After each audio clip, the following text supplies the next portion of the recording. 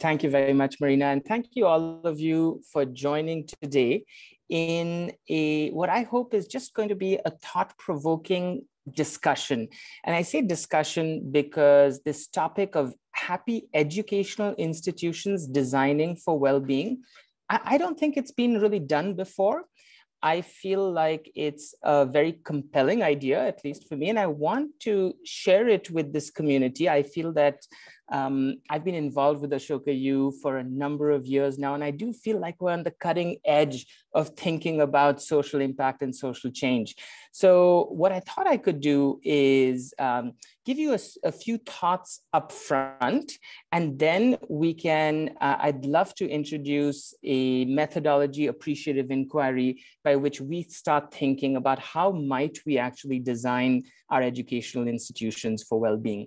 So I'm going to share screen now. And again, an invitation, if you feel comfortable turning on your webcam. It's lovely to see people, but I also understand some of the restrictions of doing that. So hopefully you're seeing my screen now, and just a quick intro to myself. I'm originally from India, and I came to my first Ashoka U, I think it was 7 or 8 years ago now, but I wanted to share a short story about, why this topic of happiness and thinking about institutions that can promote happiness is important to me. When I was 25 years old, I was living in San Francisco working as a management consultant. And I remember then the company, A.T. Kearney, it's a reputed and growing management consulting firm, but they had a wallet card that I used to carry around, which all consultants did. And it said, "Clients come first," right? Fairly typical. And at 25 years old, I made a decision to not continue on that journey. I myself was realizing that I was getting paid very well for certainly at that stage in life. I had a job that was stable, and I just felt that I was deeply, and I'm going to put this in brackets, not happy, right? I had that sense. And so part of my journey for the last 23 years has been pursuing and understanding and unpacking happiness. And I've reached the point where a couple of years ago, I feel that like the journey of a social entrepreneur, social innovator, actually is a very, very fulfilling journey if we think about the elements of well-being and happiness. However, part of the impact that we aspire social entrepreneurs and social innovators to make is to create organizations where people can experience well-being. And are we modeling that for ourselves? Are those institutions that are, I would say the breeding ground for social innovation, where we're developing social entrepreneurs and innovators, are we giving them an example of what it is like to design an institution and to have an institution that truly encourages flourishing? That's the question that I'd like to bring to this group. And my hypothesis is that I don't think we're close yet. So when I left management consulting, I ended up going to graduate school in education. And then for the last 15 years, I've been at the University for Peace in Costa Rica. I'm taking the call from Costa Rica right now. We actually have a positive leadership workshop running in parallel. And I want to share with you the lofty mission statement of the University for Peace. You can see it here in 60 words. And I'm going to say that despite such an aspirational and lofty mission statement about peace, the university itself is not doing many things institutionally to model peace and well-being, right? And this is not to criticize, it's more to challenge the way some of our educational institutions have been set up, thinking about the impact on our students, but not necessarily on the communities, on our faculty, on our employees. And I think that's such a powerful message to the end user. And I'm purposely using these terms because I think at the end of the day, we're an organization. And so many of the components of organizational happiness apply here? So I want to start off, this is very personal. I think of happiness as a personal journey, and I also think of it as so important that we embed it in the kind of, I would say in the strategy, in the DNA of our institution. So, but let's start at a very personal level. Can you share one practice that you've incorporated into your life that brings you happiness, well-being? So just a quick chat in the chat box. So if you're seeing, some of you have already used the chat box, it should pop up. I'm just going to type the message here so it pops up on your screen. What's one practice you have to incorporate happiness, well-being into your life? Just take a minute to think about that.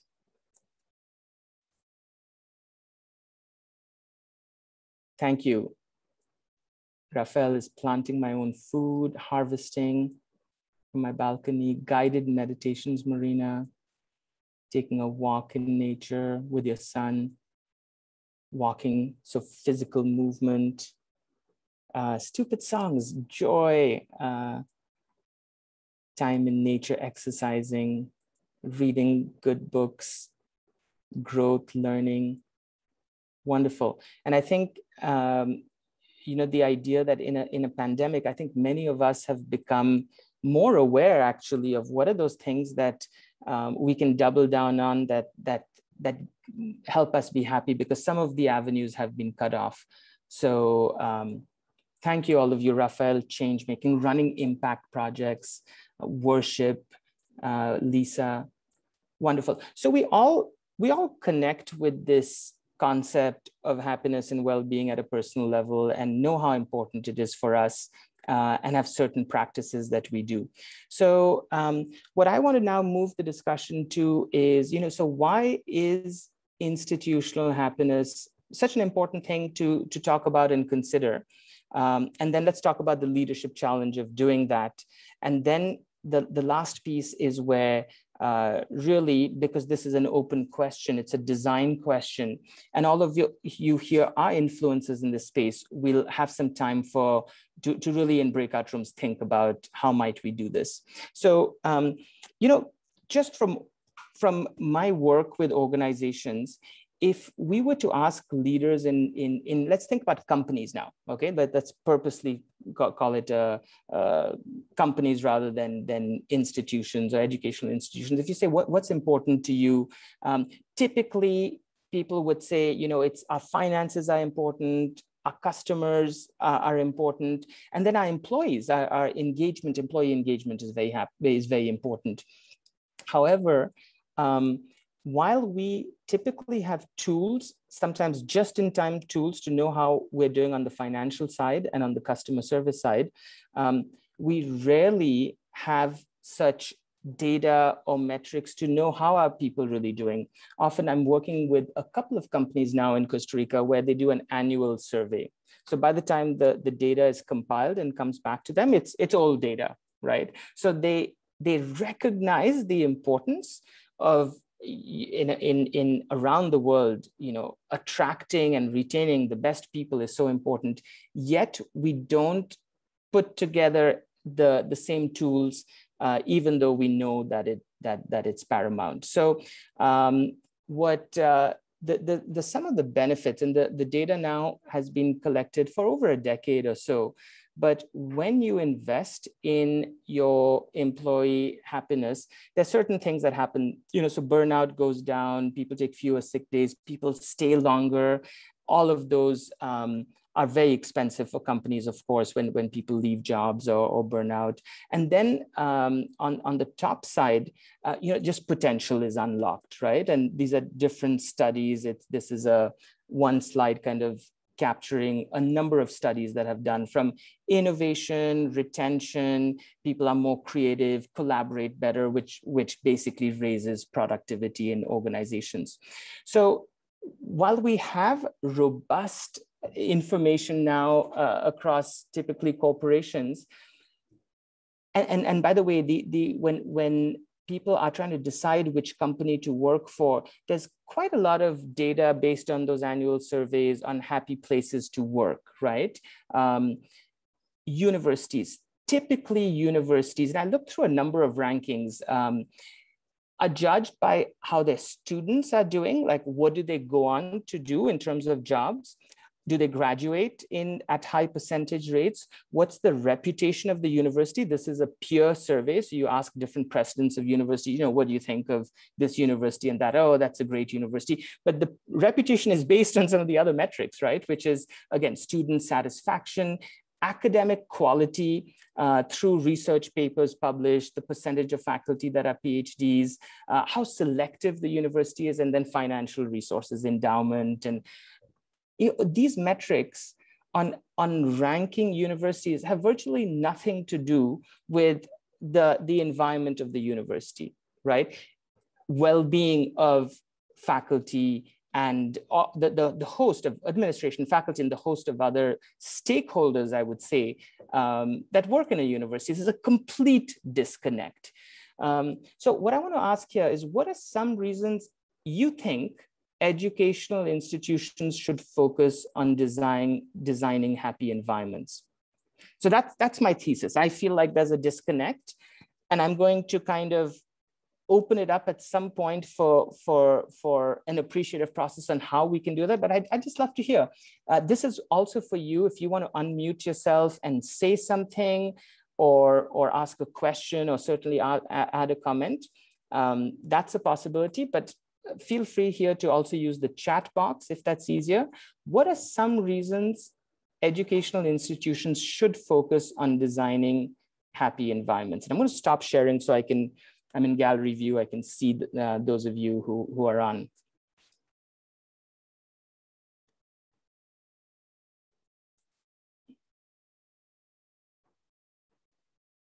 So I am going to, like I said, encourage you to use the chat box, but Kara, can I ask you any thoughts you have on this? Why is that important? Sure. Yeah, I was just typing in that it just seems like a really integral part of building a meaningful, purposeful community. Yeah. I mean, there's happy staff. A happy staff. It's just a more pleasant environment, and I'm always thinking about how much of our lives we spend with work or school, and that it's really important that those be supportive and pleasant places to be spending your time. Thank you, Kara. About a third of our lives, right? Approximately. Yeah, it's a huge amount, 90,000 hours. Marina, unlocking full potential of the intellectual and emotional resources in the community, in the campus. The research supports it, Natalie says. As many institutions focus on research, we should live by what we discover. Yes. Isn't that the irony of all the research about happy institutions is coming out of universities, and it's outward focused? Thank you, Natalie. So true. Collaboration thrives and is sustained, right? Universities, I mean, some universities are now trying to dismantle the silos, but collaboration across happy institutions. Retention, right? We've seen the data on retentions, of course. Rafael, similar to Amartya Sen, like GDP is not what really matters for a country. Growth, happiness, or well-being should matter more at universities too. Thank you. I would say that it, just like we have the Declaration of Human Rights, the right to education, the right to clean water, and the right to be in institutions where we can flourish, where we can be happy, should be a basic right? And to understand the skills required to do that. In fact, the United Nations, late in the game, but 2013, now there's a day in March, I think it's 2 days from today, 20th of March, is the United Nations International Day of Happiness. So we preach this at universities, we do the research on happiness at universities, and yet we don't actually enable our own environments often. I would love to hear of exceptions and best practices that allow our faculty and administration to do this. So thank you. So the one additional point I want to make, and I think this is so important, as thought leaders in the space of social innovation education, We are graduating people, change makers. We're asking them to have a social impact on issues that, are big and hairy problems for the world. We're asking them to do this in a financially sustainable way. And we're asking them to build organizations where people can flourish, but we're not giving them, on the third part, I don't think we're giving them really the tools. And we're not modeling that for them. So I think it's the unwritten curriculum. Because otherwise, I would argue, what if somebody created, let's say, Mohammed Yunus, right? Because we've heard of Grameen Bank. They employ hundreds of thousands of people. What if the work they were doing was only benefiting their lenders, but everyone who worked in Grameen Bank was miserable, right? We'd be creating almost as big a problem as we're solving. So I think it's essential. It's part of the unwritten curriculum to be able to model best practices in institutional happiness. And I have yet to be in an institution that's truly doing this. I've seen pockets of it, which is what I really want to uncover. So thank you all for responding to this and adding your thoughts. And so the short of it is employee happiness is a win at many levels. This was actually an HBR cover issue 7 years ago now. And it was talking about those metrics that can be quantified, right? Like retention, attracting the best people, less burnout. It wasn't getting to the importance of modeling for future social innovators what a happy environment looks like. So not so easy though. The question is, how can we help design happy educational institutions if we if happiness itself is a complex idea? So this is where, being from India, maybe you were able to tell or not, but I went to the most famous Indian I could think of, who's Mahatma Gandhi, and he says, happiness eludes us if we run after it. Oh, so now it's a little bit, that doesn't really help me. But Mahatma Gandhi, as you know, is, happiness wasn't his area of study. It was nonviolent movement. So instead, I turned to Martin Seligman, who, I would say has done some cutting edge, robust, cross-cultural research over a few decades now, known as the father of positive psychology. And I want to give you as a starting point, at least the research from the School of Positive Psychology on what are the pillars of happiness. What I'm going to challenge us to do after I run through the 5 pillars of happiness is really to think about it in the organizational context of educational institutions. But first, let's go through these 5 pillars. By the way, quick caveat, I've been delving into the research on well-being and happiness for a little bit over a decade now. And I would love to add the plus at the end of PERMA.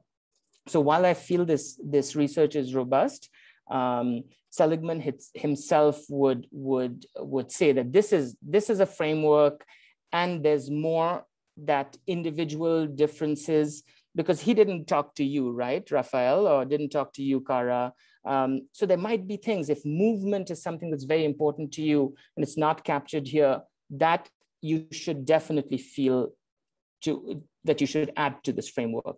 But I want to go through the 5 pillars that we know are very important at the individual level, at the organizational level. So the P of PERMA stands for positive emotions. Okay, and perhaps this is the one that's easiest to relate to. There's a lot of, I'd say, a lot of emphasis on positive emotions, joy. In fact, it's been commercialized to a certain extent. Go to this beautiful vacation and you'll be happy, or drink Coca-Cola and you'll be happy because it produces joy. And positive psychologists would say, firstly, there's more than just the smiley face. It's an emotion like gratitude, which can be called upon at any time. As long as you're alive, there's something to be grateful for. Or even the idea of, serenity, awe in front of beauty of nature or awe in front of a great idea. So these are the top 10 most frequently experienced positive emotions. Actually, the research comes from Barbara Fredrickson, who, not surprisingly, is at a university in California. So the research is being done at our educational institutions, right? So a quote from Barbara Fredrickson on positivity. She says, the first core truth about positive emotions is that they open our hearts and our minds, making us more receptive and more creative. Okay? So without necessarily going into the science of it, I want you to start thinking about how in your spheres of influence, how might you start fostering more of these kinds of emotions, right? Because I've walked into, as a professor, I encourage critical thinking, right? So challenge me, let's get into the ideas, and it's not personal, it's about the idea. And that may or may not produce these, right? So is there a different way of even starting, if you're a professor, of starting a class with gratitude? Right. So the research on positive emotions is robust. And the question is, how can we do more of this in our educational institutions? By the way, if you look at this list, these don't cost anything, right? It's not Google putting a cafeteria that gives free food and free sushi. It's about asking questions, structures that might help us with these emotions, right? So it's not about infrastructure. So I want to move on to by the way, please at any point come off mute to ask a question or make a comment. As I said, we'll move into breakout rooms in the third section of this, but don't wait for that. So of the 5 pillars, the second pillar of PERMA is E, which stands for engagement. Now, this is where you may not always associate happiness with engagement, but the definition of engagement is knowing your strengths and being able to use them. It's as simple as that, knowing your strengths and being able to use them. So, you may have heard that the Myers-Briggs tool, like the MBTI, is one tool that corporations just have a lot of their employees do it so that they can know their strengths better and how to use them. Again, ironically, I feel, and then of course the Strengths Finder, we use the VIA Strength Survey a lot in the work we do. Ironically, corporations are using these tools much more than I have seen used in higher education, at least with faculty and staff. In terms of, and now in the last year, most faculty and students alike and universities have transitioned to working virtually, right? So even if you had teams and departments where people knew a little bit about each other's strengths, now it's a whole new game. So the ability for educational institutions to bring that research that has gone to the outside world and bring it inside would allow people to have a much better understanding of their strengths and how they can put it to play, especially when you're working with teams, right? I think one definition of leadership coming from Peter Drucker is leadership is putting people in places where weaknesses don't matter because everybody's playing to their strengths and you've created an alignment of strengths. Right? That requires people really taking the time to dig into strengths-based understanding. So I would recommend here the VIA Strengths Survey. It's free. If you just Google it, it's about 120 questions. You can, one thing you can try with your teams. If you look at this list, the idea is we have all of these. They just are in different orders. So once you get your feedback, the question is, how can you do it? How many of you, by the way, have done, I'm just going to stop sharing. How many of you have done the VIA Strength Survey? Any of you just say yes in the, okay, so Kara, you have. Lovely. So some of you have, some of you haven't, and I do feel that it's one that, because part of these surveys are self-reported data. I went deep into the methodology. It's been now, I think there's maybe 4 or 5 million people who've taken it, so they've been able to make a very robust assessment. And it doesn't pigeonhole. One of the criticisms of these tests is that it gives you things that you should be doing versus the level at which the VIA gives you your feedback. Thank you for sharing that resource. So let me move on now to the next pillar of well-being, which is R. Any guesses what the R stands for? Maybe not super hard. It is relationships, right? Sorry, Kara, you were unmuting to say I beat you to it, sorry. It's a relationship. So, this is a quote from Sean Aker, a positive psychologist. He says, the greatest predictor of success and happiness at work is the quality of your relationships and social support.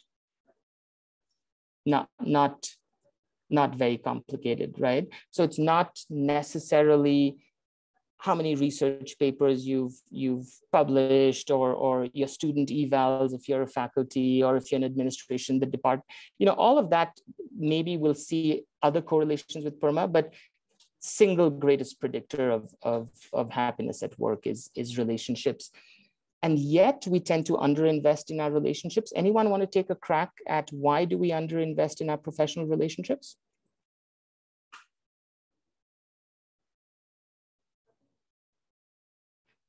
Any thoughts? We underinvest in, hey, Marianne, do you want to grab lunch and let's catch up? It's been a while.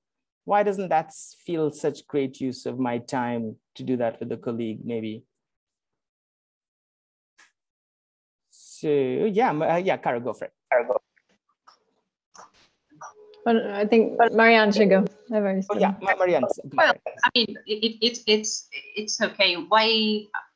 There are so many reasons, and I don't know. In the end, it's probably lack of time, or maybe lack of awareness. We are not really aware how important it is to stop and to take the time. Yeah. That's great. That's great.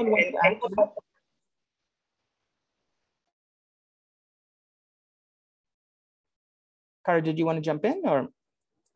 Oh, sorry, I missed the prompt. That's pretty much what I was saying, is there's just this like productivity mode that you get in, and that it's all about accomplishing tasks, and relationships kind of are in the not pressing quadrant. So we don't prioritize them. Yeah.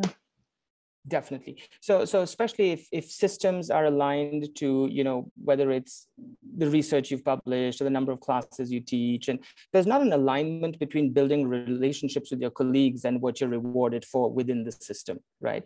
And then the research on psychology and happiness is not very well known. And you don't get that instant kind of feedback. If you have lunch with a colleague, you don't get a sense that your email box has less emails. If you spend that hour instead, having lunch at your desk and answering emails, there'd be a signal that you got some work done. So for many reasons, we don't invest in the greatest predictor of happiness at work. By the way, that kind of time builds trust. When you have trust with your colleagues, things go much faster. So it's also very efficient when you want to collaborate and get stuff done. So relationships is, while it's an obvious thing, we know that positive relationships make us happy, we underinvest in it at work. And one concept that I won't go into because of time, but I want to just share it, is this concept of psychological safety. It's fascinating research by Dr. Amy Edmondson, who's at Harvard Business School. Google, of all companies, picked up on this because Google still works in team structures, and they were trying to figure out how can they set up teams so that the teams are high performing. How do you compose teams so that they're high performing? And they had a lot of theories. They did a multi-year study called Project Aristotle, and they showed the single biggest predictor of successful teams at Google are teams that had established psychological safety. A very analytical approach to tell you something that we probably know intuitively, that when people trust each other, when people can be themselves at work, things work well, right? And again, ironically, research coming out of universities, going outside, being picked up by some of the biggest and most successful companies, we need to apply this inside of our educational institutions. So check out Project Aristotle. There's a wonderful article that was in the New Yorker that talks about the study. So the M of PERMA, moving on to the fourth pillar, is meaning. And here maybe easier, maybe we have an easier time, because meaning is the sense that our life matters and that our work impacts others. So at universities, my guess is that is something that should be happening really well, right? Because we are, in fact, all our metrics are about our students and where they're going and things. And I would ask you to reflect on this question. You may be at an accounting unit in a university. You might be in that administrative thing where you've been trying to manage a budget and spending. How can we stay deeply connected to our why, the why that got us into these educational institutions? Because we can disconnect, right? And it takes leadership to keep people connected to the impact we're having. I would say, hopefully this is obvious, right? And maybe less obvious when you're working virtually, but so the last pillar of PERMA is the A. And the A stands for achievement. We all, in addition to experiencing positive emotions, in addition to using our strengths, in addition to having positive relationships and meaning in our work, we want to have a sense of achievement. We want to have a sense that the things that we are tracking or that matter to us, we're getting better at, okay? And here I would just say that depending on your context, sometimes we're going into our day-to-day, it's the whirlwind of emails and meetings and how are we internally feeling like we're accomplishing things. So there might be even an opportunity area here as we think about our spheres of influence in universities, to allow ourselves and our teams to get a sense that we're making progress to that end goal. The end goal might be graduating really responsible leaders, right? The next generation of change makers. But are we getting a sense of satisfaction and accomplishment ourselves in the process?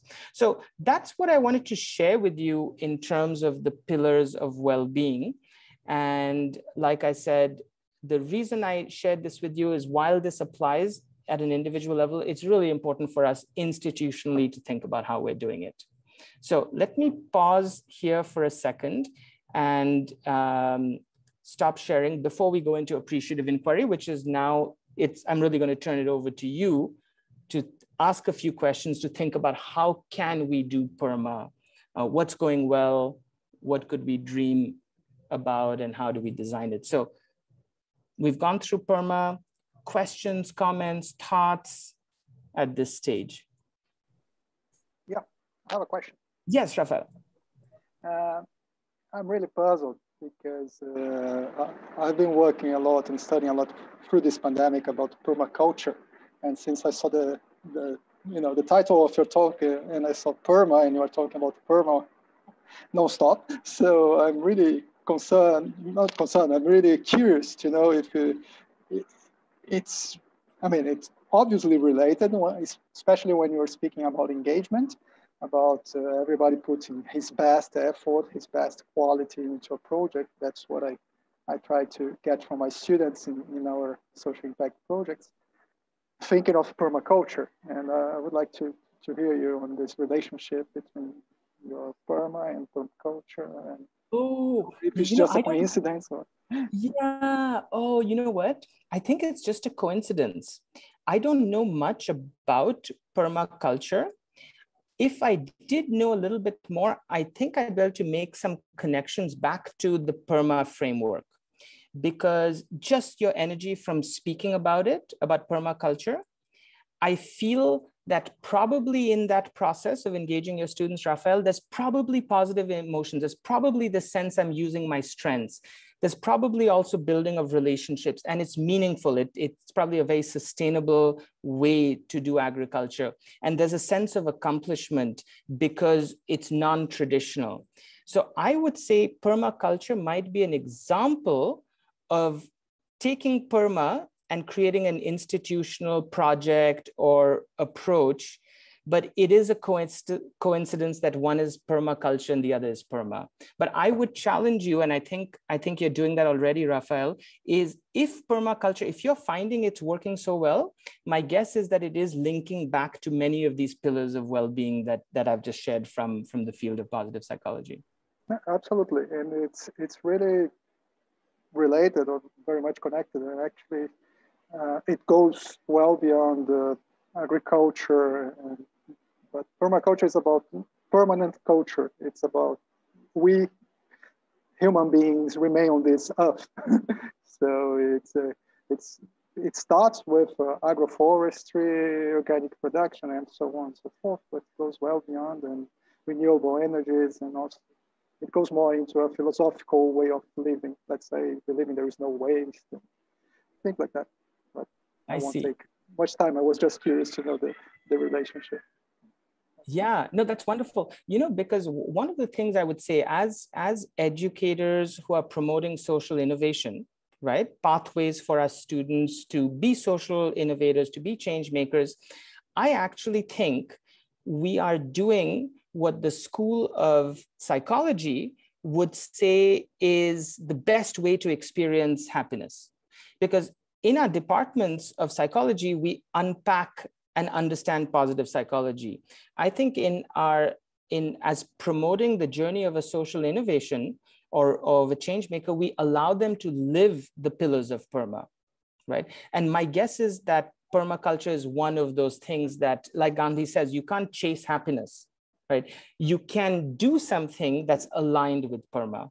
And so, sorry, just to, again, without knowing as much about permaculture to respond well, I think the focus that I want to put on this session is that the missing piece for us is often applying this internally to our own organizational structures and our own teams. Thank you, Rafael, for bringing up that doubt and question and making the connection. Any other comments or thoughts before we go forward? Okay, so let me now go into appreciative inquiry. So this is where I thought that if we're going to dig into what could we do better, and we're talking about happiness, how can our institutions be happier to allow that to be a role model for our students, we should adopt a methodology that also comes from the field of positive psychology. And some of you may know of appreciative inquiry, but it's taking the research out of positive psychology and putting it in really what is a 4-step process. And first, a definition: appreciative inquiry, it's a strengths-based approach to change, applying the pillars of positive psychology. Problem solving is often what we do. We're really trained at finding the problem, doing a root cause analysis of the problem, and then trying to fix it. Appreciative inquiry takes a different path. Source of the words. So appreciate is to value. It's to recognize the best of. It's to ask the question, what's working really well? That's the mindset. It's like when you meet somebody new, you immediately, the appreciative eye starts looking for what you enter a room or an institution, what are the strengths of this institution or this infrastructure? Not from an evolutionary point of view, we're not wired that way, right? We're very good at like looking for problems and what's dangerous. So it is a different kind of mindset and training.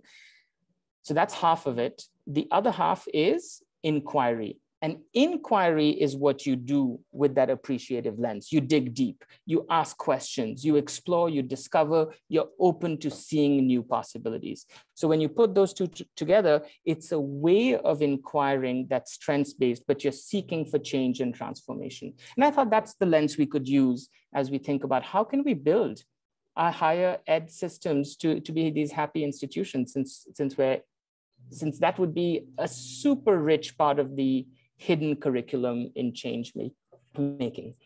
And last couple of theory things before we get into this is one of the principles of appreciative inquiry is the positivity principle. Focusing on the positive causes it to grow and brings out the best in people and organizations.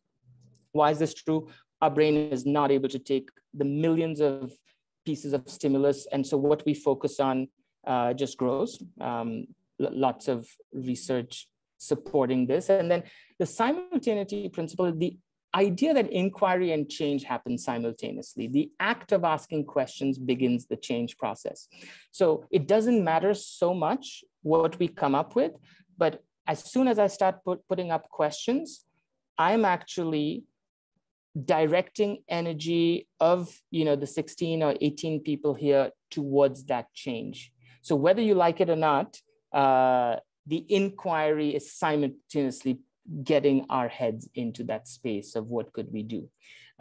Last thing, because I do think as educators, as change makers, this process we can use in any of our educational processes. So I wanted to just share with you, a lot of this information is open source, but it starts with always asking the question, what's working well? That's called the discovery phase. And then we go into the dream, what might be possible once you've connected with your assets and what's working well. And then you go into the design mode, right? It's volatile, it's uncertain, but how can we act? It's not about failing or succeeding, it's giving ourselves space to move forward and experiment. And the destiny phase is once we have a new reality, we don't want to take a couple of steps back. How do we make it stick? So those are the 4 Ds, and we'll go through the first 3 Ds together in the next half an hour. All right, so this is where I'm just slight warning. I know in conferences, there's a lot of multitasking going on for many, many reasons. We just need to be, we're double committed.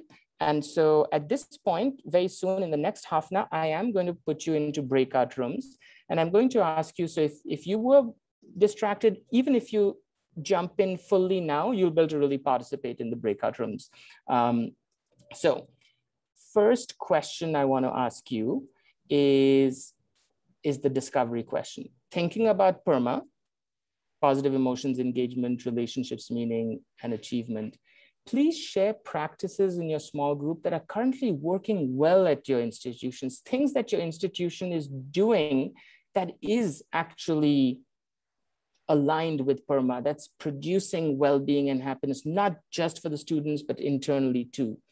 And then what score would you give your institution on, is it a happy institution? If you say 2, something's working well, because otherwise you would have given it a 0, right? So the starting point is sharing some best practices on your institution in helping create PERMA. I'm going to put you in breakout rooms, but before I do that, I want to ask you if there are any questions about the question I'm asking you. Is it clear what I'm asking you to do? Mohit, just one maybe recommendation. We've found that sometimes there are audio problems when people have gotten into breakouts because they haven't yet tested their audio. And for that, and because some people may not be comfortable going on video, I'd actually recommend you doing larger breakouts, and that some people will then have the option. I also know about 4 people have joined in the last 10 or 15 minutes who may not have felt they got enough context to jump straight in. So I think I would encourage people to not go into the breakout or hop out back to the main room if they just want to chat with you during this time to ask more questions about the content. And then if there's enough people in each breakout, then those that are comfortable sharing on audio and video and have it all working can do so. And then those others can listen in. Wonderful. Thank you, Marina. So usually I'd have smaller breakout rooms, but I'm going to put you in breakout rooms about 5 to 6. So even if it's 2 or 3 of you, that should be a robust size. And then if you want to hop out and talk to me, I'll of course be here. So the question is sharing best practices now on what is your institution doing that is actually maximizing well-being thinking about PERMA. And if you want to give your institution a score of 1 to 10, might be interesting to hear how you rank it on the happiness scale. So I'm going to create. And how long is this one again? This one's the. Yeah, I'm going to give you about, let's call it 6 minutes for this breakout room. Great. Okay. Okay. So 3 rooms, there's going to be 5 participants per room. Okay. All right. So I think everyone's back. My guess is time went by pretty fast, especially if you're going around and saying, introducing yourself and things. So so I have 2 options. What I am going to do actually, because I just see the distribution of the rooms, I'm going to, when I recreate rooms, I am going to mix you up again, right? You'll be with different people, which is fine. Part of it, certainly one of the things that I've gotten out of Ashoka U is meeting new people. So it's all right if some of the time is just that, but I will give you a second guiding question. And that second guiding question is now getting to the dream. So are you seeing my screen again? Okay, so the dream question is as follows. It's often a version of this question when you have people dream, but the dream is a year from now. So you fall into this deep sleep tonight and you wake up and oh my God, it's 2022, March 18, 2022. So you've slept for a year. And during this deep, long sleep that you had, your university and now is truly allowing all its stakeholders to flourish and experience well-being, certainly students, but also faculty, staff, and it's this happy institution that's modeling well-being. What looks different? Are you still on campus? Are you interacting virtually? Just think about what has changed for you to feel like your institution is truly now allowing you to experience some of these pillars of PERMA. So if you didn't give your university a 10 on the last question, something must have changed, unless it was doing everything perfectly. Okay, so this is the dream. What could be even better? So I'm going to stop sharing, make sure the question is clear. Yeah, thumbs up if I can see it. Okay, and I'll put you into a different breakout room. So I'm going to recreate. I'll keep it at 3 rooms, or do you want me to make it 4? So it'll be slightly smaller rooms. Anyone thoughts on that? Let's keep it at 3. Okay, so 4 people per room, 5 minutes. Right. So having everyone back. How did that go? Yeah. Okay. So third question is the design question, right? And let me put it up for you. And then what I might do with this question is actually put you back exactly in the same breakout rooms, because then you can build on your last conversation. So the trade-off is you won't meet new people, but the design question is reflecting on the dream that you just shared and the framework of PERMA. What can you do more of? What should you do less of? And what can you start doing that you're not doing now? And here, think about this at an individual level or at an institutional level, in the sense that you can influence in many ways, right? So you all have different positions within these institutions, but what should you do more of? What maybe you should do less of? And what's new that you should start doing? Those are the guiding questions for the design phase. And it's really the idea of, it's an uncertain time ahead, and the designer has the confidence to try, take a step forward and see how things go and learn from that experience. So giving yourself permission to design for well-being. So is the questions clear? Okay, so last 5 minutes into the same breakout rooms. All right, welcome back everyone. It's a little lonely here when everyone goes off into their breakout rooms, but that's okay.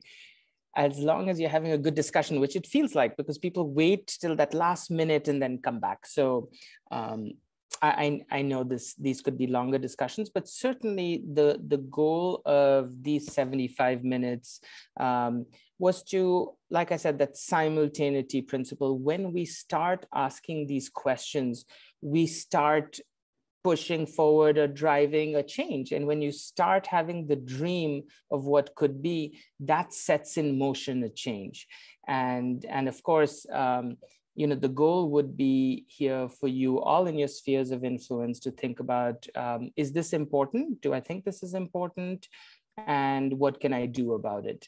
And so my own sense is that I think this is very, very important for many levels, not only for the people who work in these institutions. If you think about faculty and employees across universities, I don't know, millions of people across the world. So and by modeling happy institutions, we give our social innovators, our change makers templates to go out and create even better, happier institutions where people can flourish. So of course, now we're beginning to see in the curriculum some courses on how do you build, happy institutions, but far and few between. So it's definitely something that I think we're on the forefront of. And you chose to come to this session with a variety of other sessions going on. So maybe just to wrap up, I'll share screen again. By the way, of course, happy to connect with anyone. I'll have my contact information. The question that we didn't do is the destiny question, because that's once you've implemented, how do you make this stick? So we're not ready for that question yet.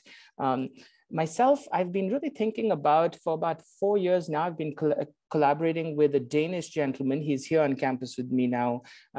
We thought that for organizations, often PERMA might be too many pillars. And so we have a model that's purpose, compassion, and strengths. Purpose, how do we stay connected to purpose? How do we really develop compassionate leadership and strengths-based leadership? And somehow the PERMA fits into these. So I reach out to me if you're interested in any of this. I can make available the PDF of the book for you. But that's the framework we've been working with. And then we also know that if you don't start measuring these things, right, how do you know it's working? So the motivational landscape is the tool that his name is Lars put together. It's 10 questions. It allows organizations, institutions, universities to have a quick feedback, a pulse survey, so that when you implement these changes, you can use this to get a sense of how are people actually doing in these areas of, are they feeling connected to purpose? Are they feeling that they are able to use their strengths? And are they feeling that, last one is compassion. Is their leadership environment a compassionate one? And the reason this has been important for me is I just feel that the world needs these happy educational institutions that connect not just head, which we're very, very good at developing, but also really brings the heart into it. And so a lot of the work that 15 years ago, I started a Center for Executive Education within the University for Peace. So part of my own approach to creating a happy institution is to champion one and design one myself, but it becomes a small pocket. And all of our courses have at the heart of it, how can we think about happiness at different levels? But I'd love to connect. I know this is a very, very, I would say, influential network, but also like-minded people coming together. Over my years, I can't track back all the wonderful things that have happened through the people I've met through this conference. So Marina, I know you are, fortunate to have you here for me and for the others, but a lot of gratitude to you for having put together something 15 years ago that has really, really impacted so many thousands of people in so many ways that we can't keep track of. But that's what I had to share. Of course, now I know we're officially out of time. I don't know when the next session is, but I'm happy to stay on for a few minutes at least if there are questions or comments. But I know many of you have to move on. So thank you so much for joining. And I was just curious, is there a link to download the PDF, or can you upload it in the chat here? Or is it something that is better for people to email you separately?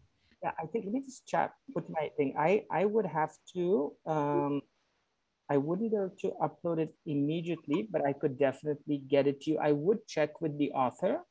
So I Never mind then. Yeah, so people can email you separately. Then maybe just drop your email in the chat since you've taken this slide off. Perfect. Yeah. Did you see it? It just popped up. I just typed it. I'll type it again just so that everybody sees it again. So it's mohit@upeace.org. Is it popping up in your chat? It should have at least a couple. Yeah, Okay. thank you. That was incredible. So much good content. I'm so glad there's so much science back and research backing up the importance of all of this. Now we just need to apply it. Yeah, I mean, so in so many across fields, I see this. So we shouldn't feel bad where the research supports what we should be doing, but then we don't do it. And yeah, it is a challenge. So it's not different from maybe other things, but so important, especially for people who I think are developing future organization builders, future change makers, to give them a template of a flourishing organization. Oh, this is great. Thank you, everybody. Thanks. There were a few people who joined late who wanted to get some of the access, and we'll have videos available in the next couple of weeks, but are you able to share the PowerPoint as well if they contact you separately? Definitely. Great. Definitely. I tend to make it a PDF just from the weight point of view, but if anybody, yeah, we can always upload it to Dropbox. But usually if you ask me, I'll just make it a PDF and send it to you. Great. Okay. Thank you. Thank you so much. I wanted to ask you a question, if I can. Yeah, and if those of you who need to drop off, please do. But Rafael, I'll stay on. Yeah. Thanks again, Maria. What about happiness at school? Because we just had I don't know if you watched it, a striking, that was really striking for me at least, striking talk by a non-speaking autist person. And that was really impressive for me. And about 2 years ago, less than 2 years ago, I went to an eco villa and I had the opportunity to visit the school they had there for small children, from small children to teenagers. And I was, after 15 minutes there, I decided I could move there just to have my child studying at that school. For that only reason, that would be enough for me to move there. Because it was totally different from the educational system we have, right? That it's not made for inclusion. Maybe you have this on written somewhere, but you don't really include people. And there they have no classroom.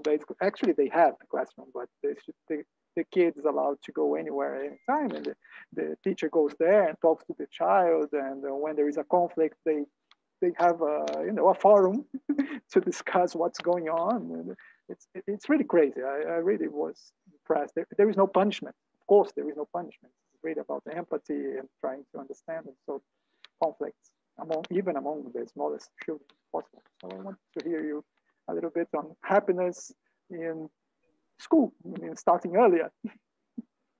Yeah. So I'll say something that I don't know if it'll make sense initially, then I'll explain it. But I feel when it comes to education, I feel like a chef going to a not so good restaurant, in the sense that I've taught so much about education that it's very unsatisfying, the offerings that are available to my own kids, to the kids of my brother who lives in London, different continent. And I just feel like I feel a little powerless because, you found a school and you would move there. I've tried different things, private schools for my kids around different pedagogical approaches. And I'm almost personally have in my own family context, like trying to do the best I can without, quitting my job and starting a school, right? Because I just think it's so far from what it could be and should be. So that being said, Rafael, interestingly, the flip side of that is I was at we have a 5-week online course that we offer on organizational happiness. And I had a woman who was actually the principal of a school. And she said to me after the course, or the project she's working on, she's doing a lot of what you saw for the kids, but she felt that she wasn't doing it for the teachers and the staff. So I actually think that I have, just like this wonderful school you described, because I study this and look for bright spots, the idea of when something's going well, how do we do more of it? So I've come, even in Costa Rica, there are a few good examples of schools that I think are really focusing on the children's happiness. I actually haven't seen one case study where they are actually doing it for the staff and the teachers, which is, of course, imagine you have unhappy teachers or the teachers are held to. And so my guess is that it's the unwritten curriculum, that anyone with that kind of vision to create a happy institution for the kids is probably doing it for the staff and the administration. But I think one without the other would be imbalanced and would affect it. So yes, so much is needed in that area. And I otherwise, I think, we're clearly, when I think about the pace of change of the world, firstly, and what do we need to educate for? And then I think about other institutions and how fast they've adapted. I don't find, I feel schools have been generally, if you look at public schools, for many reasons, it's super, super slow, right? And again, I'm talking about a context that's limited to a couple of countries that I'm very familiar with. What should I call it? A tragedy? But I like to be optimistic, so yeah. I think we live in a tragedy. And if anyone else wants to ask a question, otherwise I have another one. What's the risk of going into happiness washing, as we see greenwashing for farms? And because my wife works at a very demanding job at a very demanding company, and she said to me this morning, wait a second, someone is knocking here. I'm sorry about that. Just, home office. yeah. But I got the essence of it. Maybe I can just jump into it. I'm afraid I'll have to leave, unfortunately. No worries. But I can just share the thought of any kind of washing when things are inauthentic. I think you can get some believers, some people who say, oh, I want to work here. But at some point, it's hard to be inauthentic and for that to grow and people not to be able to see under the mask. So I think it's a short-term strategy, but not a long-term sustainable approach. Yeah.